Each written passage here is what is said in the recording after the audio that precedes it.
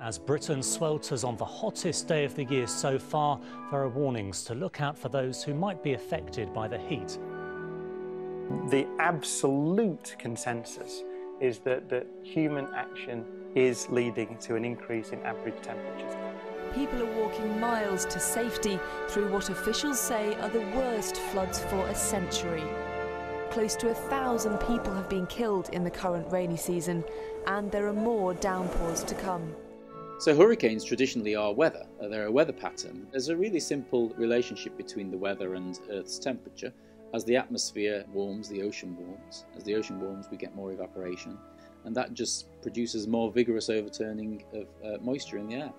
And that drives more frequent and more intense storms. The Amazon, which helps to slow down the pace of global warming, has seen more than 80,000 fires break out so far this year. Right now, there are close to 2,000 burning in the region. My name's Andy Shepherd. I work for the European Space Agency and I use satellites to look at Earth's polar ice. 2019 has been quite a bad year for Earth's ice. We've seen record reductions in the amount of sea ice floating on the ocean surface that have outstripped all of the gains that have happened over the past 30 years in just 2 or 3 years' time. In Greenland, we've seen record melting across the ice sheet this summer, and it's likely to be the highest melt year in the past 30 or 40 years.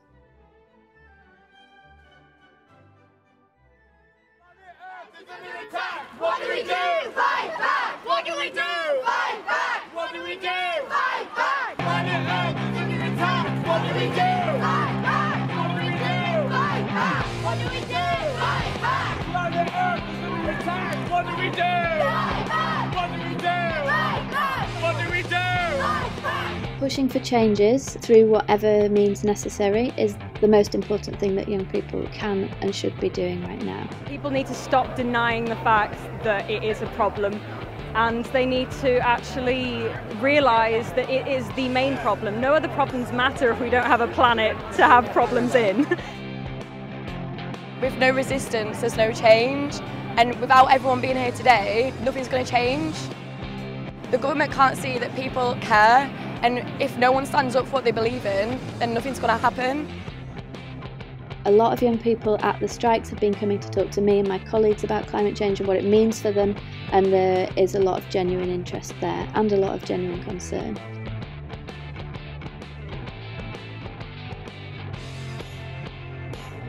It's a great opportunity for people to express their opinions and their political values, but not in an aggressive way, but in a peaceful way.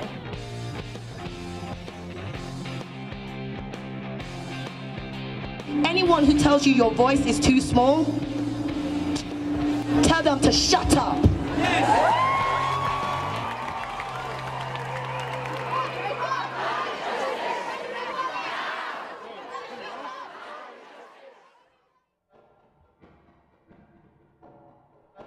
I've worked in climate science for probably 20 or 30 years now, and I can absolutely say that I haven't seen a more active audience in all of the time that I've worked than we've seen over the past year. So the youth climate strikes are a really powerful movement, and they certainly have had an impact.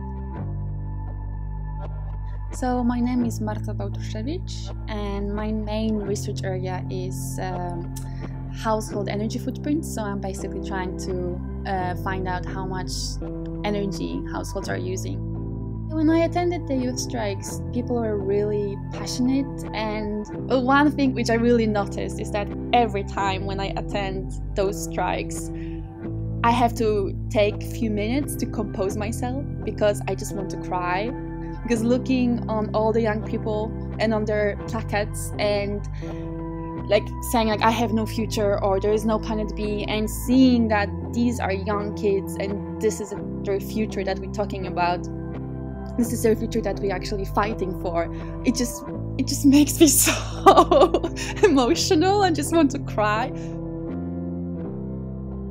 It has a huge effect when you're confronted with people that are affected, and when you're a mother, when you're a father, when you're a grandfather, it hits kind of different buttons. We need to use less plastic and make less pollution, and try to do something to make our cars be powered not by pollution and not by anything else. the action of doing that, of going and striking, has a massive impact.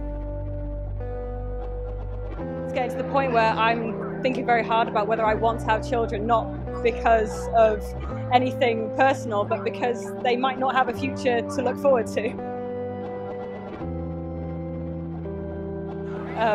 So it's something that's very close to my heart, really.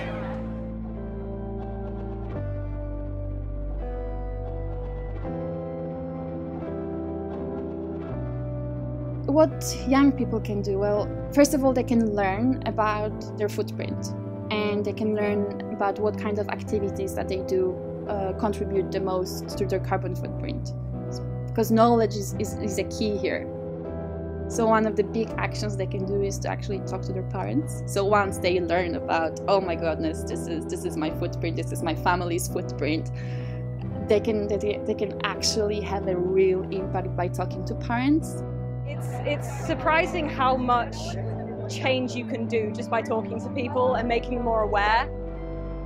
I think majority of parents would at least listen and try to understand that this is their children's future that they actually jeopardizing.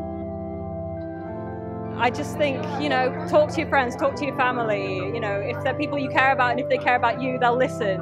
And that's, how the ripple effect starts. That's how the domino effect starts.